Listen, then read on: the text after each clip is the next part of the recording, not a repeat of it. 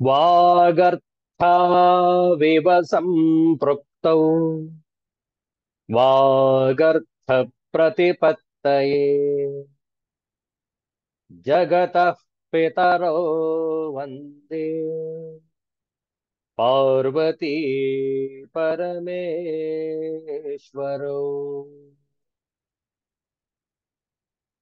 ॐ त्र्यम्बकं यजामहे सुगन्धिं पुष्टिवर्धनम् उर्वारुकमिव बन्धनान् मृत्योर्मुक्षेयमामृतात्। ॐ त्र्यम्बकं यजामहे सुगन्धिं पुष्टिवर्धनम् उर्वारुकमिव बन्धनान् मृत्योर्मुक्षेयमामृतात्। ॐ शान्तिः शान्तिः शान्तिः। हरिः ॐ श्रीगुरुभ्यो नमः।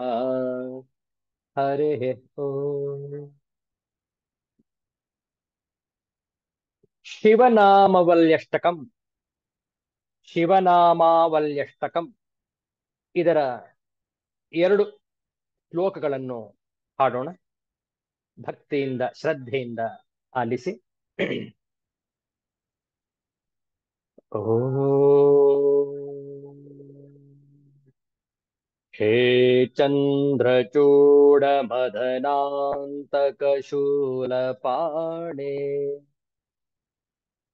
ಹಾಣೋ ಗಿರೀಶ ಗಿರಿಜೇಶ ಮಹೇಶ ಶಂಭೋ ಭೂತೇಶ ಭೀತ ಭಯಸೂದನ ಮಾಮನಾಥಂ ಸಂಸಾರ ದುಃಖ ಗಹನ ಜಗದೀಶ ರಕ್ಷ ಸಂಸಾರ ದುಃಖ ಗಹನ ಜಗದೀಶ ರಕ್ಷ.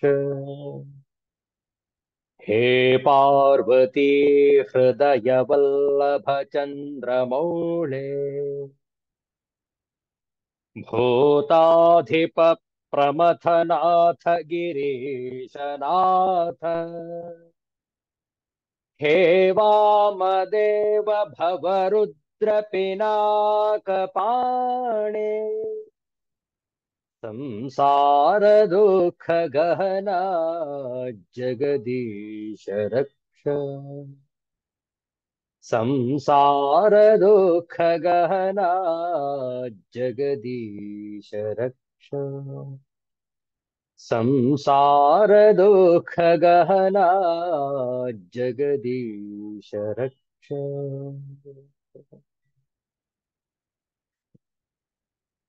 ಒಂದು ಗುರು ಭಜನೆ ಹೇಳಿಕೊಟ್ಟ ನಂತರ ಪುನರಾವರ್ತಿಸುವುದು.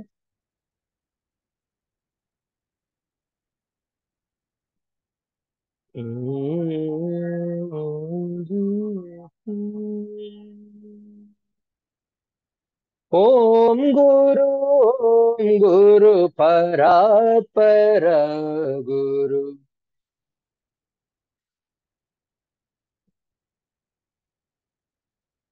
ಓಂಕಾರಾ ಗುರು ತವ ಚರಣಂ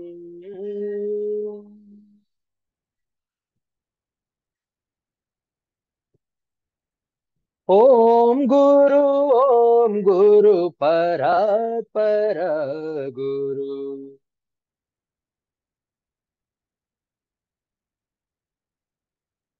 ಓಂಕಾರಾ ಗುರು ತವ ಚರಣಂ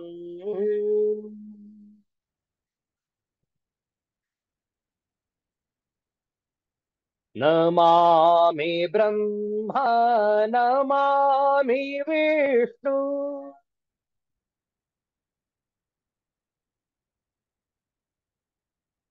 ನಮಾಮಿ ಬ್ರಹ್ಮ ನಮಾಮಿ ವಿಷ್ಣು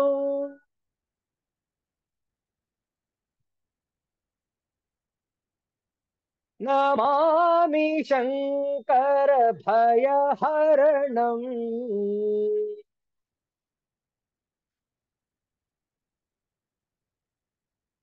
ಓಂ ಗುರು ಪರ ಗುರು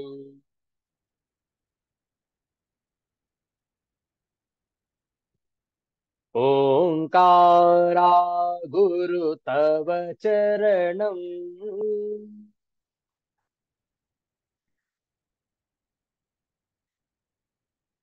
ಸುಖಕರ ದುಃಖಹರ ಹೇ ಪರಮೇಶ್ವರ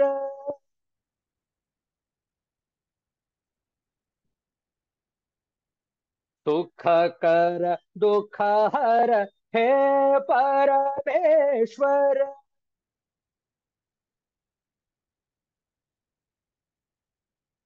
ಬ್ರಹ್ಮ ಪರಾತ್ಪರ ತವ ಚರಣಂ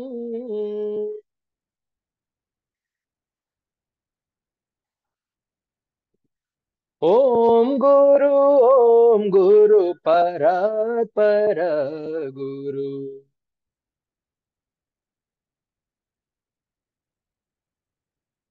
ಓಂಕಾರ ಗುರು ತವ ಚರಣಂ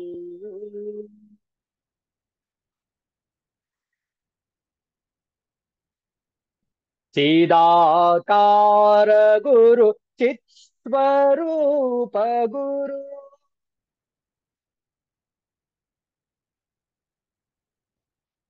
ಚಿದಾಕಾರ ಗುರು ಚಿತ್ ಸ್ವರೂಪ ಗುರು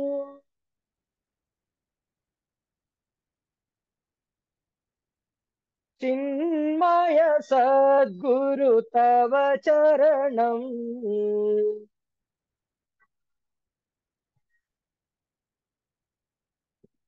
ಓಂ ಗುರು ಪರ ಗುರು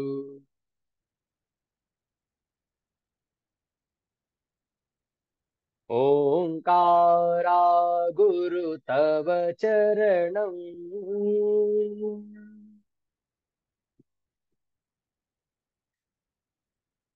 ಓಂಕಾರ ಗುರು ತವ ಚರಣಂ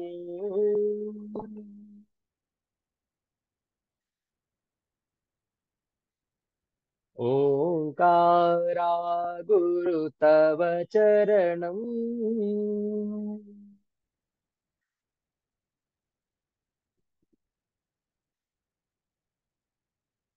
ಶ್ರೀ ಸದ್ಗುರುನಾಥ ಮಹಾರಾಜ್ ಜಿ ಕಿ ಜಯ. ಶ್ರೀ ಗುರುಭ್ಯೋ ನಮಃ. ಆಷಾಢ ಮಾಸದ ಈ ಪುಣ್ಯ ಸಂದರ್ಭದಲ್ಲಿ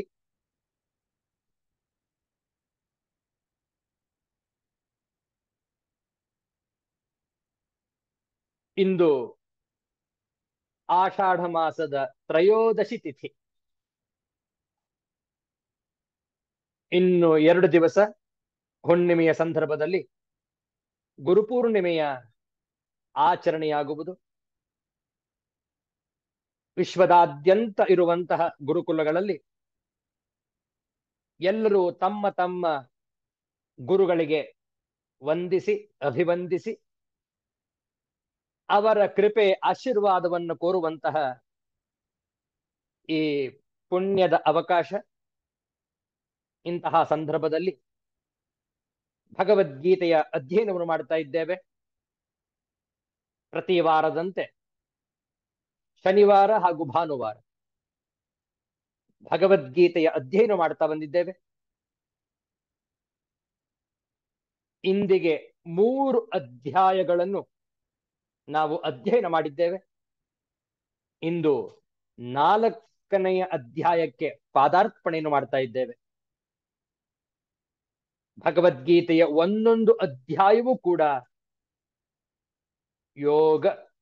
ಯೋಗಮಯ. ಭಗವದ್ಗೀತೆಯನ್ನು ನಾವು ಅರ್ಥ ಮಾಡಿಕೊಂಡಾಗ ನಮ್ಮ ಜನ್ಮ ಜನ್ಮಾಂತರದ ರಹಸ್ಯವು ನಮಗೆ ತೋರುವುದು. When we ponder, contemplate, enquire in the context of Srimad Bhagavad Gita, we shall understand the life now and the life hereafter, and the life that was in the past. This life is not just one life. This body is one. This bodily existence is only once, this life. But before this existence, we had existed elsewhere in some other body. We existed. We continue to exist even after the demise of this physical body. Please remember, this is certain. Only our Sanatana Dharma, Sanatana Hindu Shastra describes this very confidently. Of course, this is very confidential too, isn't it? Because many people don't believe in the life hereafter. Bhagavad Gita very clearly describes the voice of Upanishads, Brahma Sutra, and the sacred texts of the Hindu Dharma. There is life hereafter. There was life before we existed in this human form. Very definite, very certain. No doubt about it whatsoever. ನನಗಂತೂ ಸಂಶಯವಿಲ್ಲ. ಇದ್ದಿರಲೂಬಹುದು, ಗೊತ್ತಿಲ್ಲ. ನನಗೆ ಮಾತ್ರ ಸಂಶಯವೇ ಇಲ್ಲ. ನಮ್ಮಲ್ಲಿ ಅನೇಕರಿಗೂ ಸಂಶಯವಿಲ್ಲ. ಯಾರ್ಯಾದ್ರಲ್ಲಿ ಭಾಗವಹಿಸ್ತಾ ಇದ್ದೀರಿ, ನಿಮ್ಮಲ್ಲೂ ಅನೇಕರಿಗೆ ಇದರ ಬಗ್ಗೆ ಸಂಶಯ ಇಲ್ಲ. ಏನು? ಜನ್ಮ ಜನ್ಮಾಂತರದ ಸಂಬಂಧ ಉಂಟು. Isn't it? ಭಗವದ್ಗೀತೆ ಅತ್ಯಂತ ಸ್ಪಷ್ಟವಾಗಿ ತಿಳಿಸುತ್ತೆ. ಇದೆಯಪ್ಪ, ಪ್ರತಿಯೊಂದಕ್ಕೂ ಕಾರಣ ಇದೆ. ನಾವಿಲ್ಲಿ ಬಂದಿರುವುದು, ಈ ತರಹ ಜೀವನ ಮಾಡ್ತಾ ಇರೋದು, ಕಷ್ಟ ಕಾರ್ಪಣ್ಯಗಳನ್ನ ಎದುರಿಸ್ತಾ ಇರೋದು, ಒಂದೊಂದ್ಸಲಿ ಅಳುತ್ತೇವೆ, ಒಂದೊಂದ್ಸಲಿ ನಗ್ತೇವೆ, ಒಂದೊಂದ್ಸಲಿ ಅತ್ಯಂತ ಮೌನಿ ಆಗ್ಬಿಡುತ್ತೇವೆ, ಒಂದೊಂದ್ಸಲಿ ವಾಚಾಳಿ ಆಗ್ಬಿಡುತ್ತೇವೆ. ಹೌದಲ್ಲ? ಚಿತ್ರ ವಿಚಿತ್ರವಾದ ವೈಪರೀತ್ಯಗಳನ್ನು ಅನುಭವಿಸುತ್ತಾ ನಾವು ಸಾಧನಾ ಪಥದಲ್ಲಿ ಮುಂದುವರಿತಾ ಇದ್ದೇವೆ. ಭಗವದ್ಗೀತೆಯ 4ನೇ ಅಧ್ಯಾಯಕ್ಕೆ ಪ್ರವೇಶ ಮಾಡ್ತಾ ಇದ್ದೇವೆ. ನೆನಪಿಟ್ಟುಕೊಳ್ಳಿ, ಅತ್ಯಂತ ಗಹನವಾದ, ಅತ್ಯಂತ ಸೂಕ್ಷ್ಮವಾದಂತಹ ವಿಚಾರ, ಜ್ಞಾನ ಕರ್ಮ ಸನ್ಯಾಸ ಯೋಗ. ಈ ಅಧ್ಯಾಯಕ್ಕೆ ಹೆಸರು ಜ್ಞಾನ ಕರ್ಮ ಸನ್ಯಾಸ ಯೋಗ. ಇದರ ಕೆಲವು ಶ್ಲೋಕಗಳ ಪಾರಾಯಣ ಮಾಡೋಣ. ಯಾಕೆಂದ್ರೆ ಪ್ರಾರಂಭ ಮಾಡ್ತಾ ಇರೋದ್ರಿಂದ ಕೆಲವು ಶ್ಲೋಕಗಳ ಪಾರಾಯಣ ಮಾಡೋಣ. ಆದ್ರೆ 3ನೇ ಅಧ್ಯಾಯದ ಕೆಲವು ಶ್ಲೋಕಗಳನ್ನ ಪಾರಾಯಣ ಮಾಡಿ 4ನೇ ಅಧ್ಯಾಯಕ್ಕೆ ಬರೋಣ. Then the flow will be continuous. ಎಲ್ಲಿಂದ ಶುರು ಮಾಡೋಣ ಅಂತಂದ್ರೆ 3ನೇ ಅಧ್ಯಾಯದ 37ನೆಯ ಶ್ಲೋಕದಿಂದ ಆರಂಭ. We shall chant from the 3rd chapter, 37th verse onwards, 37th verse onwards, up to say first 3 shlokas of the 4th chapter. Clear? 4ನೇ ಅಧ್ಯಾಯದ ಮೊದಲ 3 ಶ್ಲೋಕಗಳನ್ನು ಹೇಳೋಣ. ಎಲ್ಲಿಂದ ಆರಂಭಿಸೋಣ? ಕರ್ಮಯೋಗದ 37ನೆಯ ಶ್ಲೋಕದಿಂದ. ದಯಮಾಡಿ ತಮ್ಮ ಪವಿತ್ರವಾದಂತಹ ಭಗವದ್ಗೀತಾ ಗ್ರಂಥವನ್ನು ಮುಂದಿಟ್ಟುಕೊಂಡಿರಿ. ಒಟ್ಟಿಗೆ ಪಾರಾಯಣ ಮಾಡೋಣ.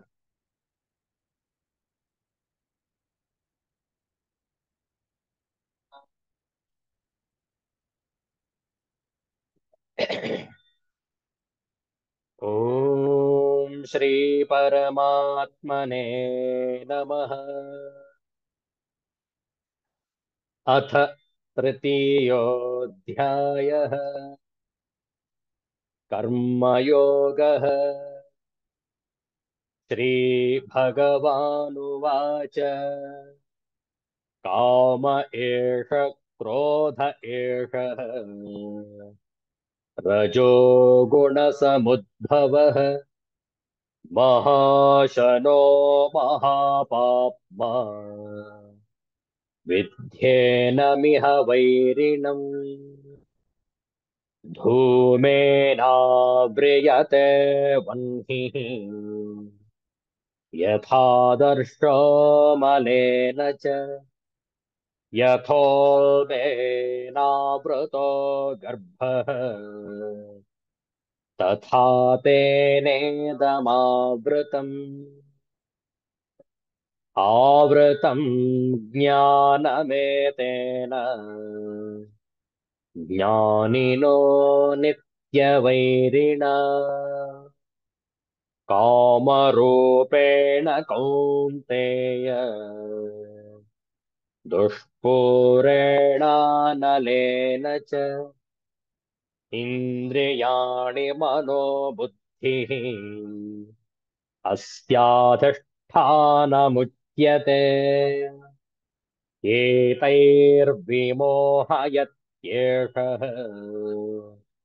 ज्ञानमावृत्य देहिनम् तस्मात्त्वमिन्द्रियाण्यादौ नियम्य भरतर्षभ पाप्मानं प्रजहिह्येनम् ज्ञानविज्ञाननाशनम् इन्द्रियाणि पराण्याहुः इन्द्रियेभ्यः परं मनः मनसस्तु परा बुद्धिः यो बुद्धेः परतस्तु सः एवं बुद्धेः परं बुद्ध्वा संस्तभ्यात्मानमात्मना जहि शत्रुं महाबाहो कामरूपं दुरासदम् ॐ तत्सदिति श्रीमद्भगवद्गीतासु उपनिषत्सु ब्रह्मविद्याया योगशास्त्रे श्रीकृष्णार्जुनसंवादे कर्मयोगो नाम तृतीयोऽध्यायः। श्रीभगवानुवाच इमं विवस्वते योगम् प्रोक्तवानहमव्ययम् विवस्वान्मनवे प्राह मनुरिक्ष्वाकवे ब्रवीत् एवं परम्परा प्राप्तम्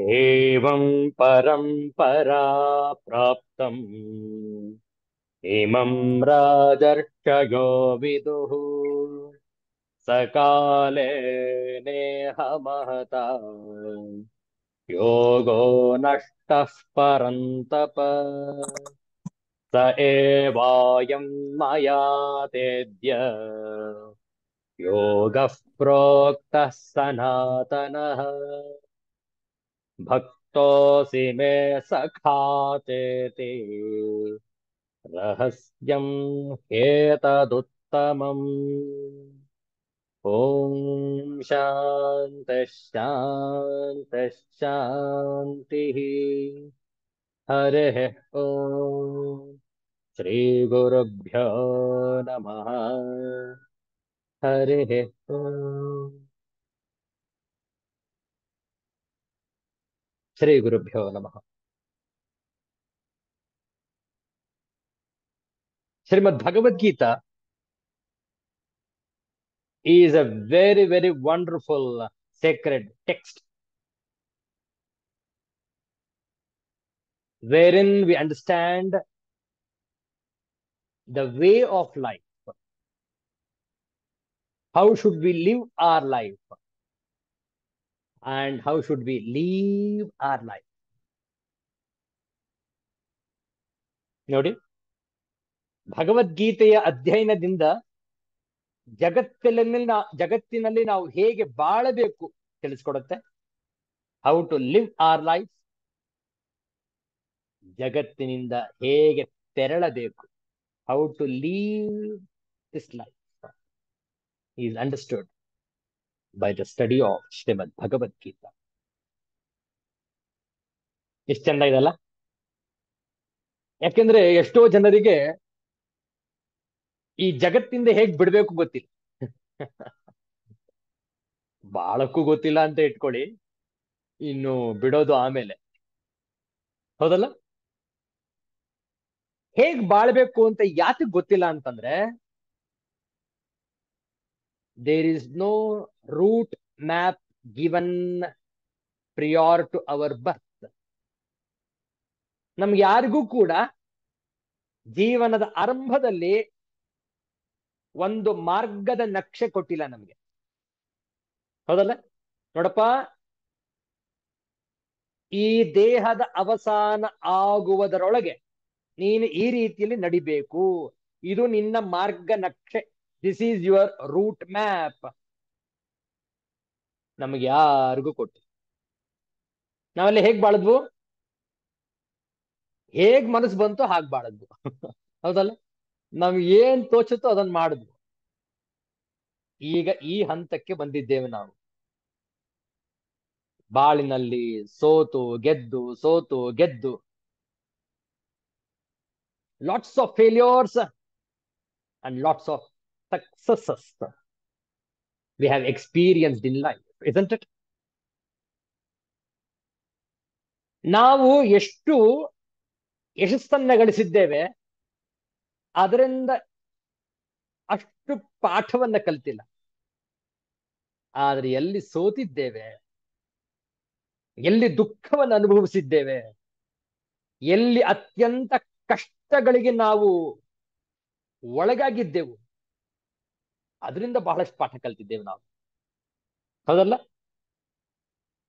ಗೆದ್ದಿರುವುದರಿಂದ ನಾವು ಕಲ್ತದ್ದು ಕಡಿಮೆ, ಸೋತದ್ದರಿಂದ ಕಲಿತಿದ್ದು ಹೆಚ್ಚು. ಆದ್ದರಿಂದ ನಮಗೆ ಸೋಲಿಸಿದವರಿಗೆ, ನಮ್ಮನ್ನು ಕಷ್ಟ ಕಾರ್ಪಣ್ಯಗಳಿಗೆ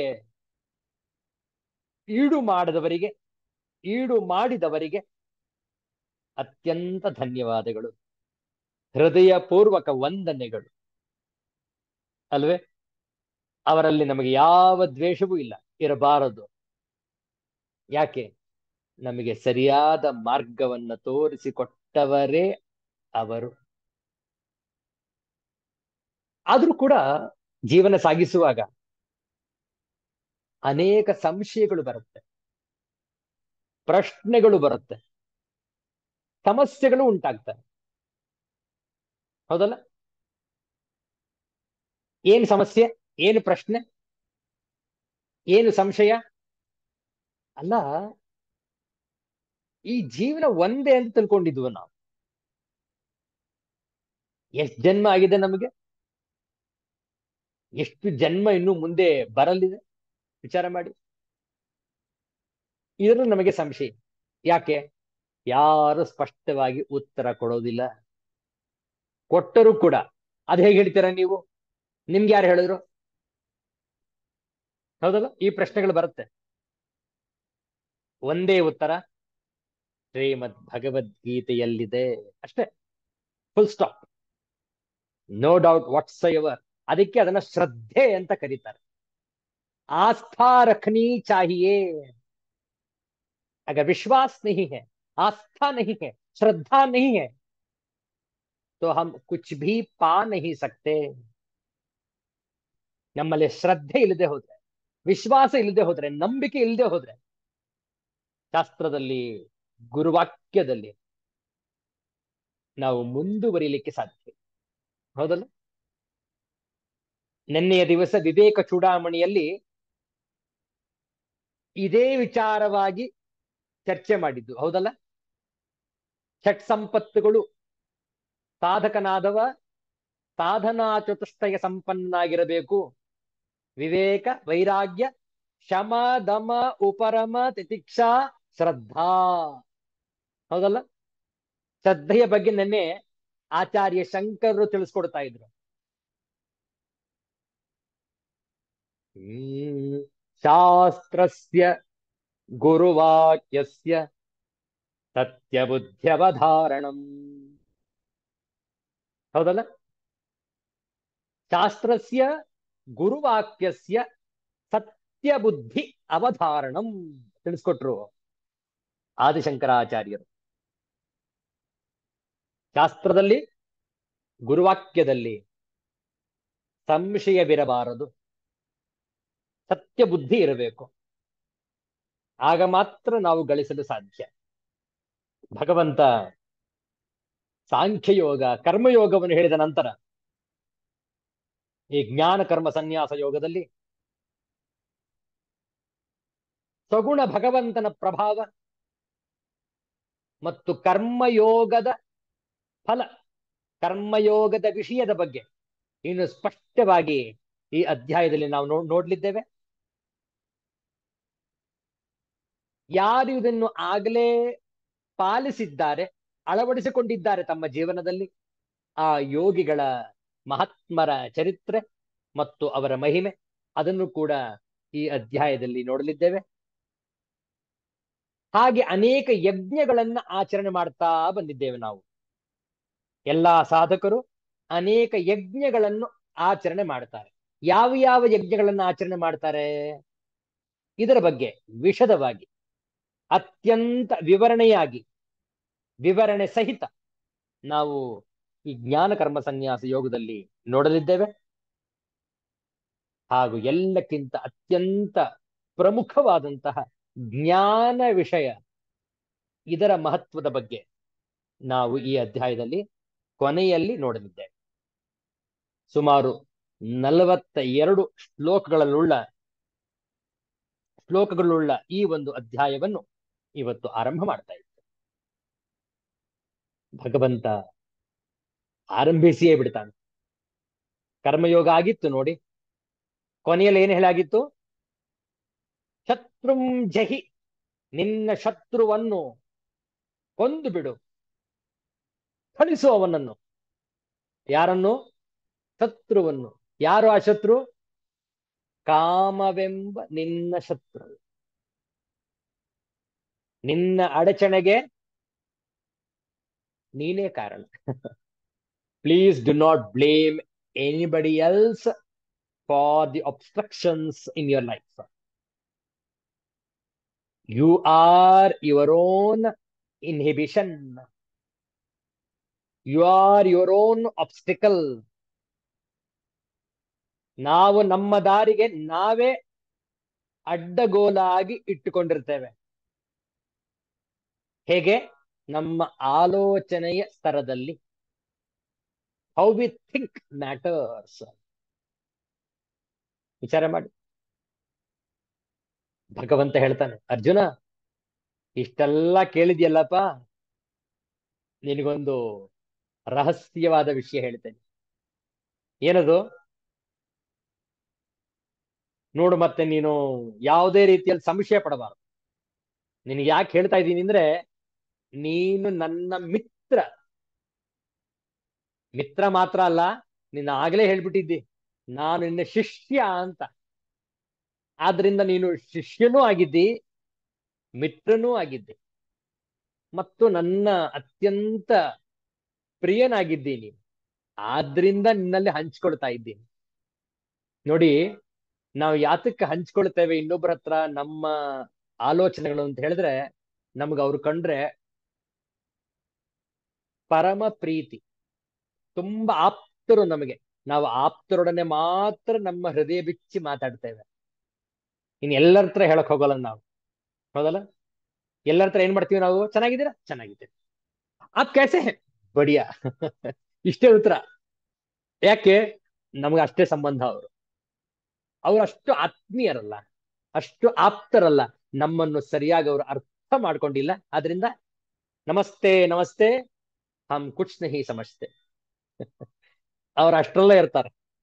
ನಾವು ಯಾರಲ್ಲಿ ಹೃದಯ ಬಿಚ್ಚಿ ಮಾತಾಡ್ತೀವಿ ಅಂತ ಹೇಳಿದ್ರೆ, ಯಾರು ನಮಗೆ ತುಂಬಾ ಆಪ್ತರು, ತುಂಬಾ ಹತ್ತಿರದವರು, ತುಂಬಾ ಸಲಿಗೆ ಇರುತ್ತೆ, ಅವರೊಡನೆ ನಾವು ಮನಸ್ಸು ಬಿಚ್ಚಿ ಮಾತಾಡ್ತೇವೆ.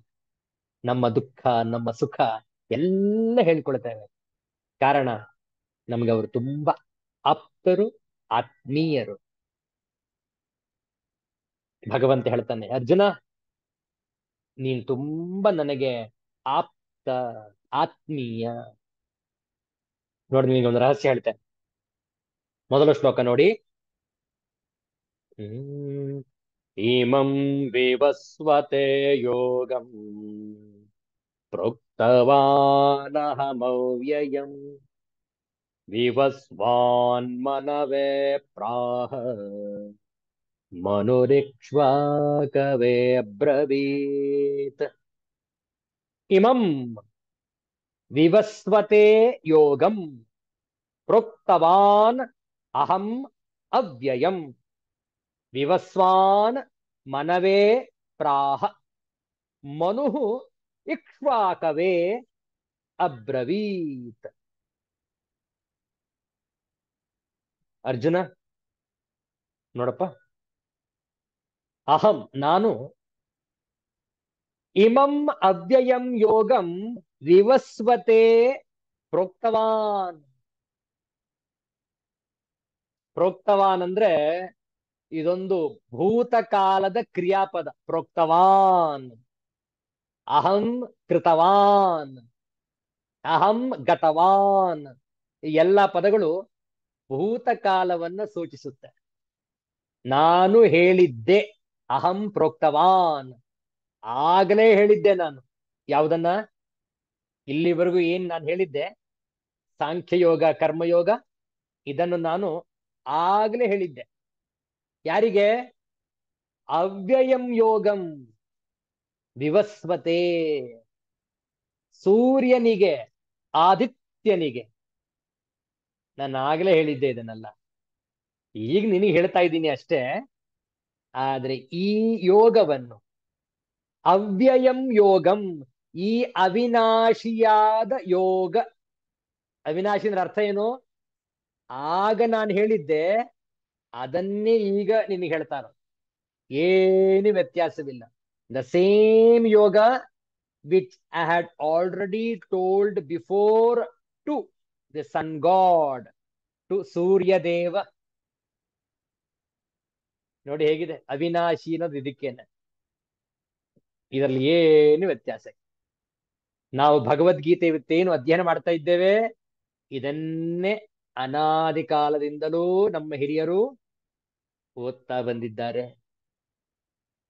ಅರ್ಥ ಮಾಡಿಕೊಳ್ಳುವವರು ಗುರುಮುಖೇನ ಅವರ ಪಾದ ತಲದಲ್ಲಿ ಕುಳಿತು ಅಧ್ಯಯನ ಮಾಡಿದ್ದಾರೆ, ಅರ್ಥ ಮಾಡಿಕೊಂಡಿದ್ದಾರೆ, ತಮ್ಮ ಸ್ವಸ್ವರೂಪವನ್ನು ಕಂಡುಕೊಂಡಿದ್ದಾರೆ.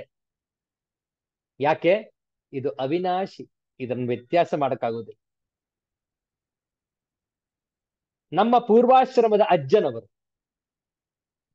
ಮೈಸೂರಿನಲ್ಲಿ ಮನೆಯಲ್ಲೇ ಒಂದು ಪ್ರಿಂಟಿಂಗ್ ಪ್ರೆಸ್ ಇಟ್ಟಿದ್ರು. ಅದನ್ನ ಅಚ್ಚ ಸಂಸ್ಕೃತದಲ್ಲಿ ಹೊರಗಡೆ ಬೋರ್ಡ್ ಹಾಕಿದ್ರು. ಏನಂತ? ಸಾಮ್ರಾಜ್ಯಂ ಮುದ್ರಣಾಲಯ. ಮೈಸೂರಿನ ಲಕ್ಷ್ಮೀ ಟಾಕೀಸ್ ಹತ್ರ ಸೊಪ್ಪಿನ ಕೊಳ ಬೀದಿ ಅಂತ ಇತ್ತು. ಈಗಲೂ ಇದೆ ಬೀದಿ, ಹೆಸರು ಮಾತ್ರ ಬದಲಾವಣೆ ಆಗಿದೆ. ಲಕ್ಷ್ಮೀ ಟಾಕೀಸ್ ಕೂಡ ಇತ್ತು. ಅದು ಕೂಡ ಪಾಸ್ಟ್ ಟೆನ್ಸ್. ಯಾಕೆ? ಈಗ ಥಿಯೇಟರ್, ಆ ಟಾಕೀಸ್ ಅನ್ನೇ ಒಡೆದು ಹಾಕ್ಬಿಟ್ಟಿದ್ದಾರೆ. There is no building now. ಮೊನ್ನೆ ಮೈಸೂರಿಗೆ ಹೋಗಿದ್ದೆ, ನೋಡ್ಕೊಂಡ್ ಬಂದೆ. ಸಂಪೂರ್ಣ ನೆಲ ಸಮ ಮಾಡಿಬಿಟ್ಟಿದ್ದಾರೆ ಆ ಕಟ್ಟಡವನ್ನು. ಇರ್ಲಿ, ಆ ಲಕ್ಷ್ಮೀ ಟಾಕೀಸ್ ಪಕ್ಕದಲ್ಲೇ ಸೊಪ್ಪಿನ ಕೊಳ ಬೀದಿ ಅಂತ ಕರೀತಾ ಇದ್ರು. ಈಗೇನ್ ಕರೀತಾರೆ ಅಂದ್ರೆ ರೇಣುಕಾಚಾರ್ಯ ದೇವಸ್ಥಾನದ ರಸ್ತೆ ಅಂತ ಕರೀತಾರೆ ಅದನ್ನ. ಯಾಕಂದ್ರೆ ಒಂದು ರೇಣುಕಾಚಾರ್ಯ ದೇವಸ್ಥಾನ ಇದೆ. ಆ ಬೀದಿಯಲ್ಲಿ ಹಳೆಯ ಮನೆ, ಪ್ರಿಂಟಿಂಗ್ ಪ್ರೆಸ್ ಇಟ್ಟಿದ್ರು, ಸಾಮ್ರಾಜ್ಯ ಮುದ್ರಣಾಲಯ. ಯಾಕೆ ಈ ಮಾತು ಹೇಳ್ತಾ ಇದ್ದೀನಿ ಅಂತಂದ್ರೆ, ನಮ್ಮ ಅಜ್ಜನವರು, ಅವರ ನಾಮಧೇಯ R.N. ಸೂರ್ಯನಾರಾಯಣ ಶರ್ಮಾ.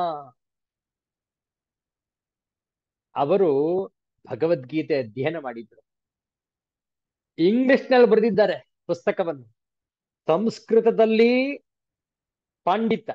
ಪಂಡಿತರವರು, ಅತ್ಯಂತ ಪಾಂಡಿತ್ಯ. ಸಂಸ್ಕೃತ ವ್ಯಾಕರಣ, ಆಂಗ್ಲ ಭಾಷೆ ಇತ್ಯಾದಿ.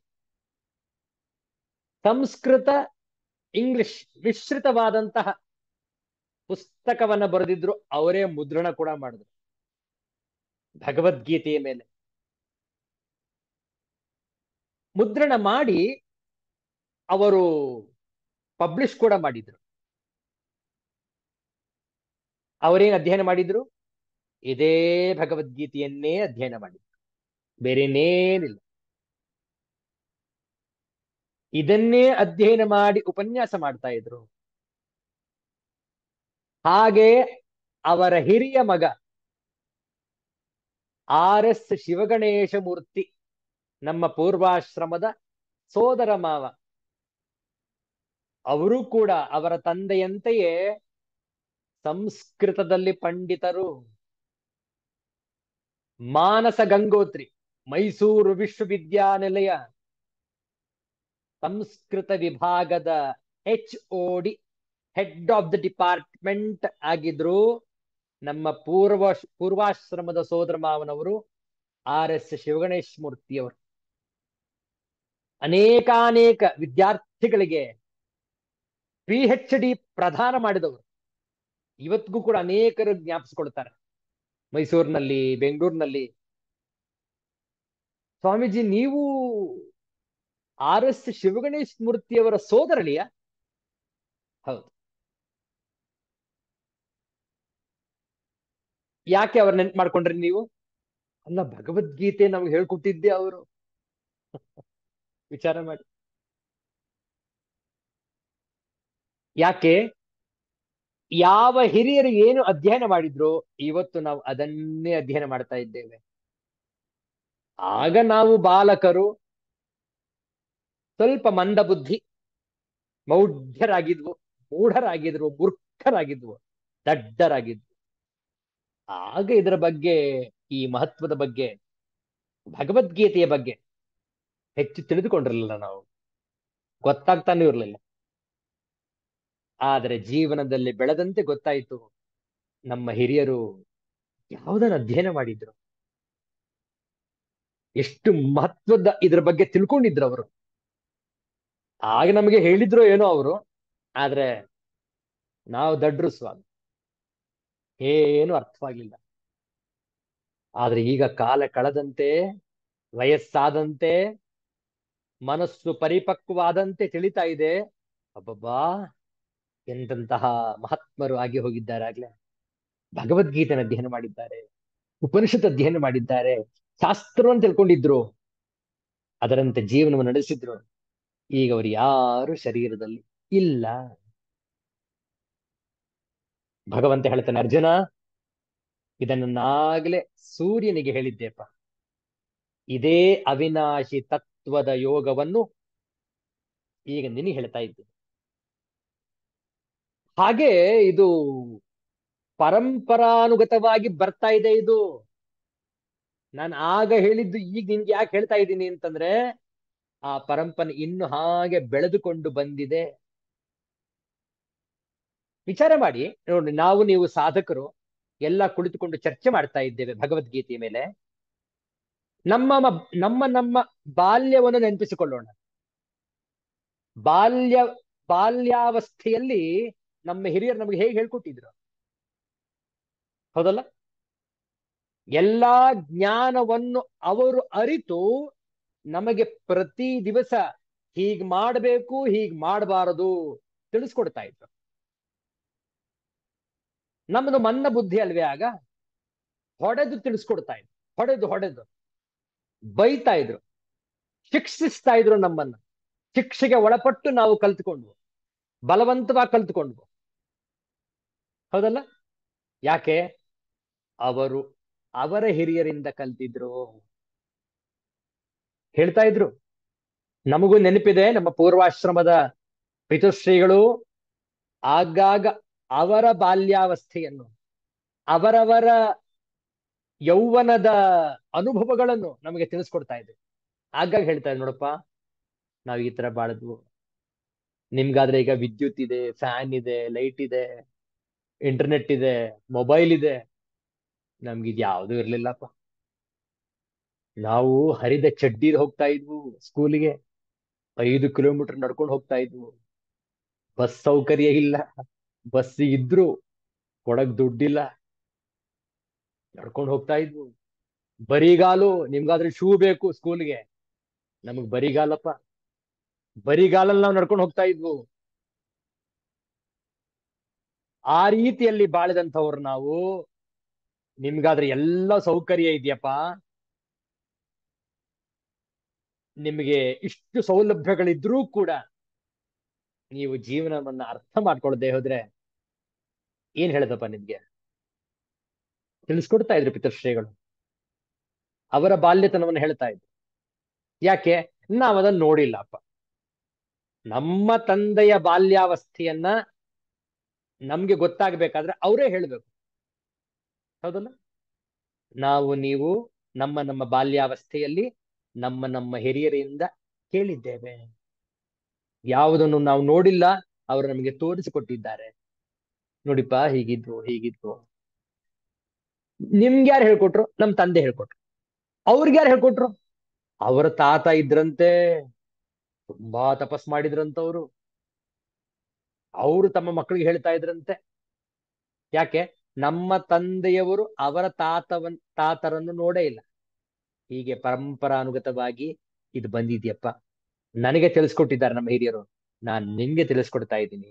ನೀನು ನಿನ್ನ ಮುಂದಿನ ಸಂತತಿಗೆ ತಿಳಿಸಿಕೊಡು. ನೋಡಿ, ವಿವಸ್ವಾನ್ ಮನವೇ ಪ್ರಾಹ. ನಾನು ಹಿಂದೆ ಸೂರ್ಯನಿಗೆ ಹೇಳಿದ್ದೆ ಈ ಯೋಗವನ್ನು, ಈ ಅವಿನಾಶಿಯಾದ ಯೋಗವನ್ನು ಹೇಳ್ಕೊಟ್ಟಿದ್ದೆ. ಸೂರ್ಯ ಏನ್ ಮಾಡಿದ್ದು? ಮನವೇ ಪ್ರಾಹ, ಮನುವಿಗೆ ತಿಳಿಸಿಕೊಟ್ಟ. ಮನು, ವೈವಸ್ವತ ಮನುವಿಗೆ. ಈಗ ನೋಡಿ, ನಾವು ನಮ್ಮ ಸಂಕಲ್ಪದ ಹೇಳ್ತೀವಿ ನೋಡಿ, ವೈವಸ್ವತ ಮನ್ವಂತರೇ ಕಲಿಯುಗೆ ಪ್ರಥಮ ಪಾದೆ ಅಂತ ನಾವು ಸಂಕಲ್ಪ ಮಾಡುವಾಗ ಹೇಳ್ತೇವೆ ನೋಡಿ. ಆ ವೈವಸ್ವತ ಮನು, ಆಚಾರ್ಯ ಶಂಕರರು ಭಾಷ್ಯದಲ್ಲಿ ಬರೀತಾರೆ, ಎಷ್ಟು ಮನುಗಳಿದ್ರು. ಇದು ವೈವಸ್ವತ ಮನು ಎಷ್ಟನೇನು? 7ನೆಯ ಮನು. ಒಟ್ಟು ಎಷ್ಟು ಮನುಗಳಿದ್ರು? 14 ಮನುಗಳಿದ್ದಾರೆ. ಆ 14 ಮನುಗಳಿಗೆ ಇಷ್ಟಿಷ್ಟು ದಿವ್ಯ ಯುಗಗಳು ಅಂತ ಸಂಖ್ಯೆ. ಅಷ್ಟಷ್ಟು ಯುಗಗಳ ಕಾಲ ಆ ಮನು ಇರ್ತಾ ಇದ್ರು. ಈಗ ಇರುವಂತಹ ಮನು 7ನೆಯ ಮನು ವೈವಸ್ವತ ಮನು. ಈಗಲೂ ಕೂಡ ನಾವು ವೈವಸ್ವತ ಮನುವಿನ ಅಡಿಯಲ್ಲೇ ಇರೋದು. ವೈವಸ್ವತ ಮನ್ವಂತರೆ.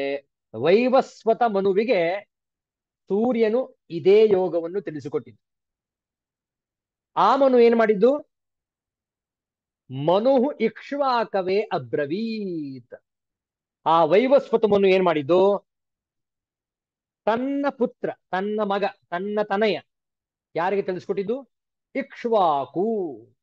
ಆತ ರಾಜ, ಕ್ಷತ್ರಿಯ ಮಹಾರಾಜ. ಆ ಕ್ಷತ್ರಿಯನಿಗೆ, ಇಕ್ಷ್ವಾಕು ಮಹಾರಾಜನಿಗೆ ಮನು ತಿಳಿಸ್ಕೊಟ್ಟಿದ್ದು. ನೋಡಿ ಹೇಗಿದೆ ಪರಂಪರೆ.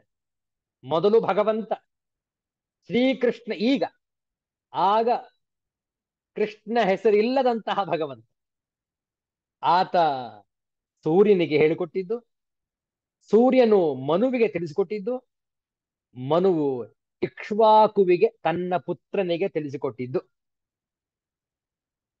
ಈ ವೈವಸ್ವತ ಮನು ಯಾರು?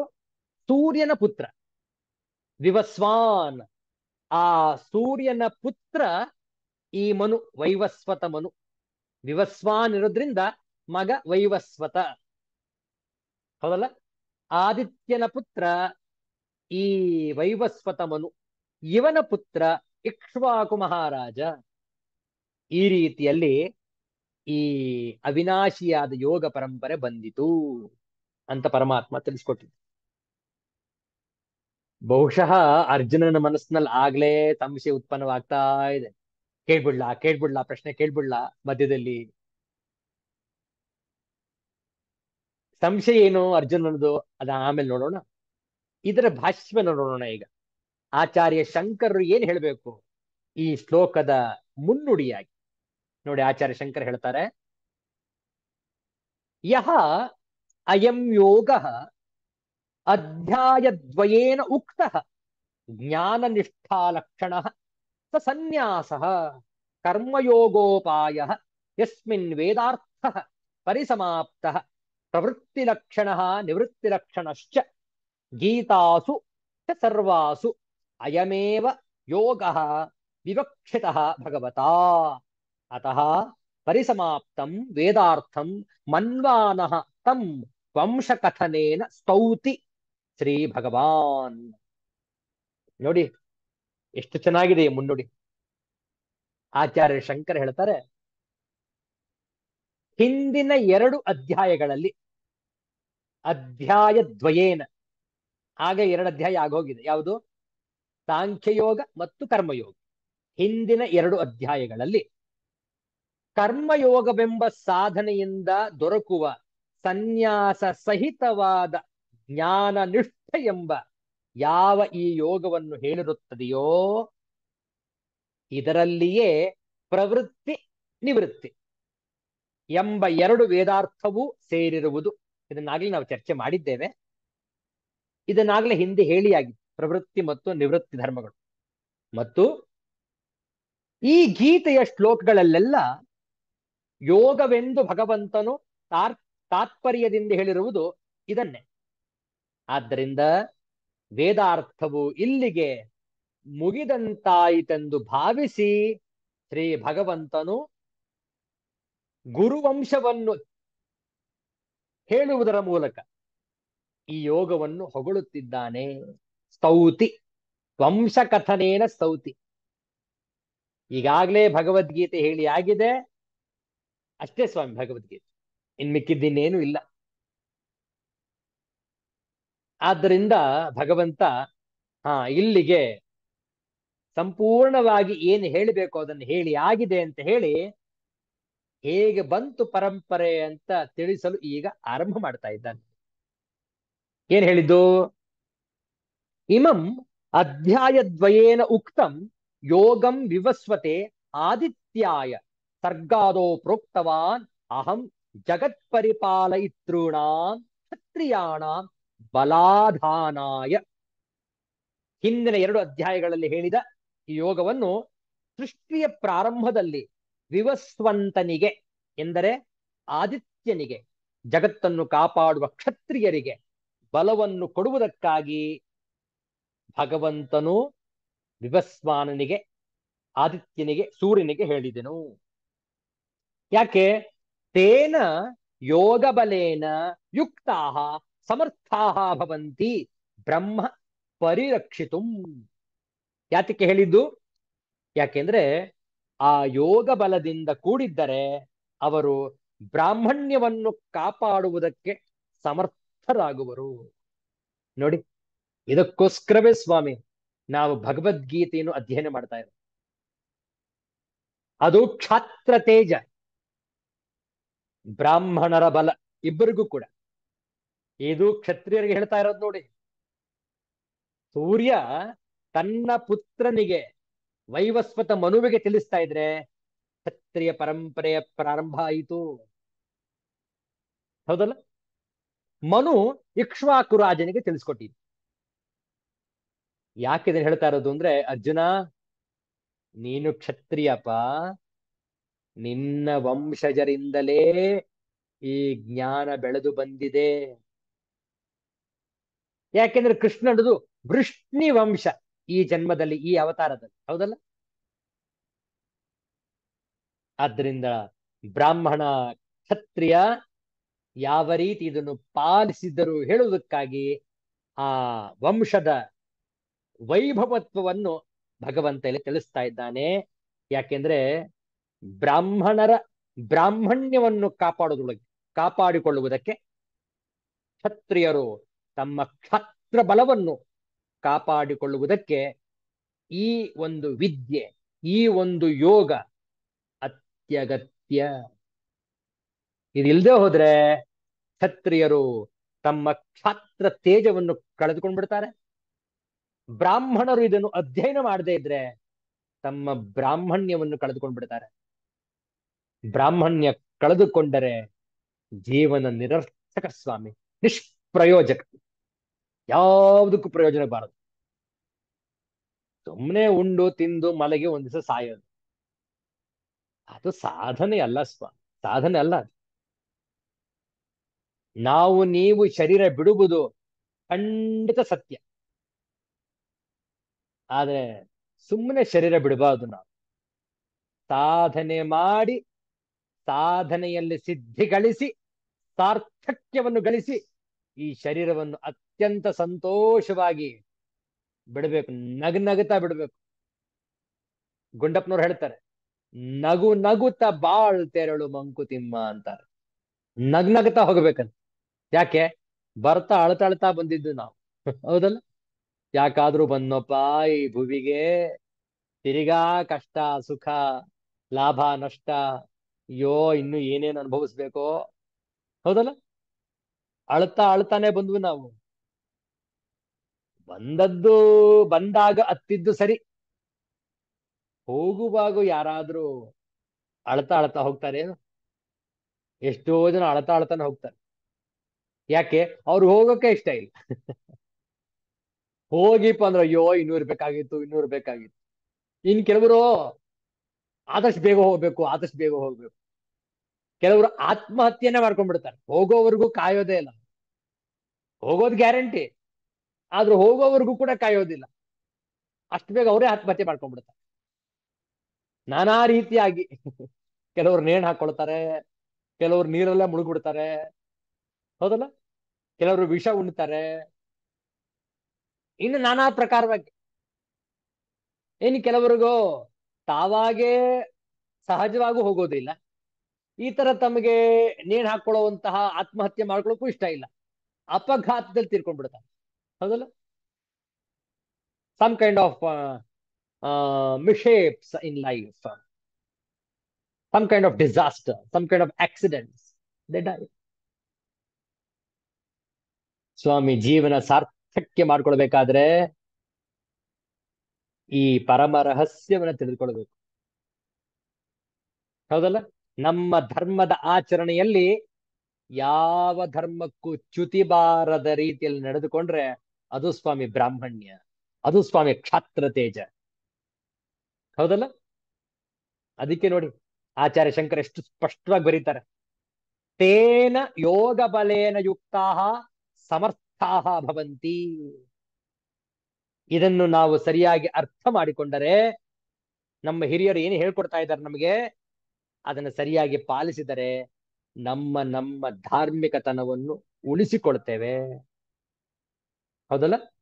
ಬ್ರಹ್ಮಕ್ಷತ್ರೇ ಪರಿಪಾಲಿತೆ ಜಗತ್ ಪರಿಪಾಲಯಿತುಂ ಅಲಂ.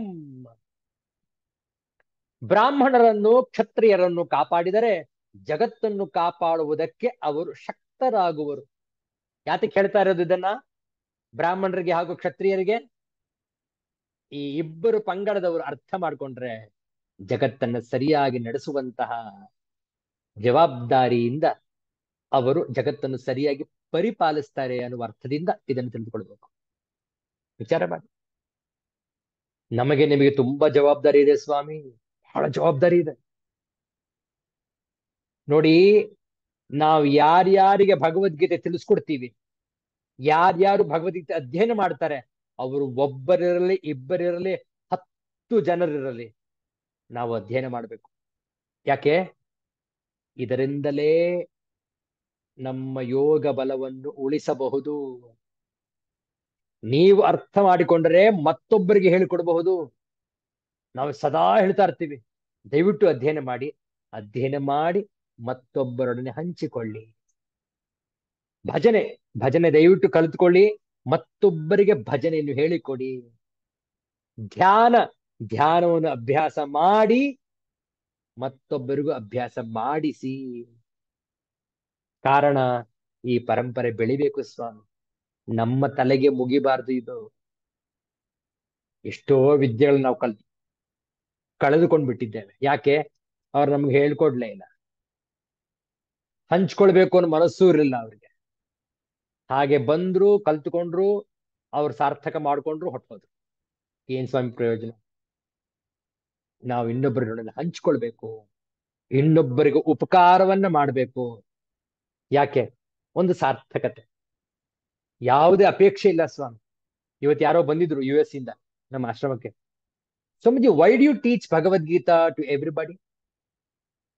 ನಾನು ಹೇಳೋ ಮುಂಚೆ ಅವರೇ ಕೇಳಿದ್ರು, do you get any remuneration? ನಾನು ಹೇಳಿದೆ, nothing, no remuneration. Then why do you teach? ಒಂದೇ ಉತ್ತರ, ಸೆಲ್ಫ್ ಸ್ಯಾಟಿಸ್ಫ್ಯಾಕ್ಷನ್. ಇನ್ನೊಬ್ಬರೊಡನೆ ಯಾಕೆ ಹಂಚ್ಕೊಳ್ತೇವೆ ನಾವು? ಒಂದು, ಈ ಪರಂಪರೆ ಉಳಿಬೇಕು. ಮತ್ತೊಂದು, ನಮ್ಗೇನೋ ಒಂದು ಆತ್ಮ ಸಂತೋಷ, ಆತ್ಮ ತೃಪ್ತಿ. ಹೌದಲ್ಲ? ಏನು ಬೇಡ ಸ್ವಾಮಿ, ಭಗವದ್ಗೀತೆ ಹೇಳ್ಕೊಡೋದ್ರಿಂದ ನಮ್ಗೇನು ಕೊಡ್ಬೇಕಾದಿಲ್ಲ, ಯಾರು ಏನು ಕೊಡ್ಬೇಕಾದಿಲ್ಲ. ನಾವು ಯಾಕೆ ಮಾಡ್ತೇವೆ? ಮತ್ತೊಮ್ಮೆ ಅಧ್ಯಯನ ಮಾಡೋದಕ್ಕೆ ಅವಕಾಶ ಸಿಕ್ತಲ್ಲ, ಎಷ್ಟೋ ಪುಣ್ಯ ಇದು. ಬಹುಶಃ ಇಲ್ಲದ್ರೆ ನಾವು ಪುಸ್ತಕವನ್ನು ತೆಗಿತಾನೆ ಇರ್ಲಿಲ್ವೋ ಏನೋ, ಹಾಗೆ ಇಡ್ತಾ ಇದ್ವೋ ಏನೋ. ನೀವೆಲ್ಲ ಬಂದಿದ್ದೀರಿ, ಎದುರುಗಡೆ ಕುಳಿತಿದ್ದೀರಿ, ಅಧ್ಯಯನ ಮಾಡ್ತಾ ಇದ್ದೇವೆ ಒಟ್ಟಿಗೆ. ಎಂತಹ ಪುಣ್ಯ ಸ್ವಾಮಿ. ಈ ಪರಂಪರೆ ಉಳಿಬೇಕು, ಉಳಿಸ್ಬೇಕು, ಇದನ್ನು ಬೆಳೆಸಬೇಕು, ಮುಂದುವರಿಸಬೇಕು. ಇದು ನಮ್ಮ ಕ್ಷಾತ್ರ ತೇಜ, ಇದು ನಮ್ಮ ಬ್ರಾಹ್ಮಣ್ಯದ ಬಲ. ಆಗ್ಲೇ ನೋಡಿ ಒಂಥರ ಜೀವನದಲ್ಲಿ ಬಲ ಇರುತ್ತೆ, ಒಂದು ಸಾರ್ಥಕ್ಯ ಇರುತ್ತೆ, ಒಂದು ತೃಪ್ತಿ ಇರುತ್ತೆ. ಇಲ್ಲದ್ರೆ ದಿನ ಕಾಲ ಕಳೀತಾ ಇದ್ರೆ ಏನ್ ಪ್ರಯೋಜನ ಸ್ವಾಮಿ? ಹೌದಲ್ಲ? Every day the sun rises, the sun sets. What did you gain? ವಿಚಾರ ಮಾಡಿ. ಪ್ರತಿನಿತ್ಯ ಅಧ್ಯಯನ ಮಾಡೋಣ, ಈ ಪರಂಪರೆ ಉಳಿಸೋಣ. ಆದ್ದರಿಂದ ಇದನ್ನು ಭಗವಂತನು ಹೇಳಿದನು, ಅವ್ಯಯ ಫಲತ್ವಾತ್. ಖಂಡಿತವಾಗ್ಲೂ ನಿಮಗೆ ಫಲ ದೊರಕುತ್ತೆ, ಅವ್ಯಯ ಫಲ. ಇದು ನಾಶವಾಗದ ಫಲ, ಸದಾ ಇರುತ್ತೆ ನಿಮ್ಮ ಹತ್ರ.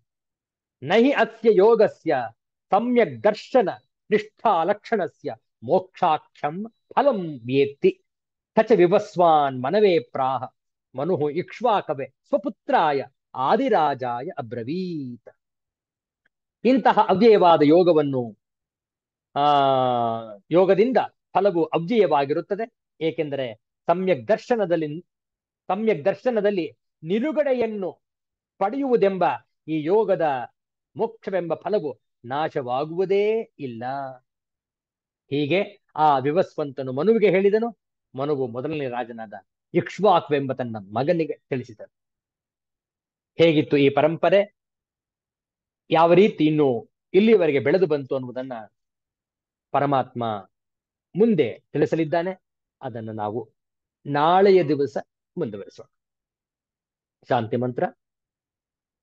ಓಂ ಪೂರ್ಣಮದಃ ಪೂರ್ಣಮಿದಂ ಪೂರ್ಣಾತ್ ಪೂರ್ಣಮುದಚ್ಯತೆ ಪೂರ್ಣಸ್ಯ ಪೂರ್ಣಮಾದಾಯ ಪೂರ್ಣಮೇವಾವಶಿಷ್ಯತೆ. ಓಂ ಶಾಂತಿ ಶಾಂತಿ ಶಾಂತಿ. ಹರಿ ಓಂ. ಶ್ರೀ ಗುರುಭ್ಯೋ ನಮಃ. ಹರಿ ಓಂ. ಪುನಃ ನಾಳೆ ದಿವಸ ಆಷಾಢ ಮಾಸದ ಚತುರ್ದಶಿ, ಶುದ್ಧ ಚತುರ್ದಶಿ ದಿವಸದಂದು ನಾಳೆ ಸಂಜೆ 7 ಗಂಟೆಗೆ ಭೇಟಿಯಾಗೋಣ. ಎಲ್ಲರಿಗೂ ಒಳಿತಾಗಲಿ, ಎಲ್ಲರಿಗೂ ಶುಭವಾಗಲಿ. ಜಯ ಶ್ರೀ ಗುರುದೇವದತ್ತ.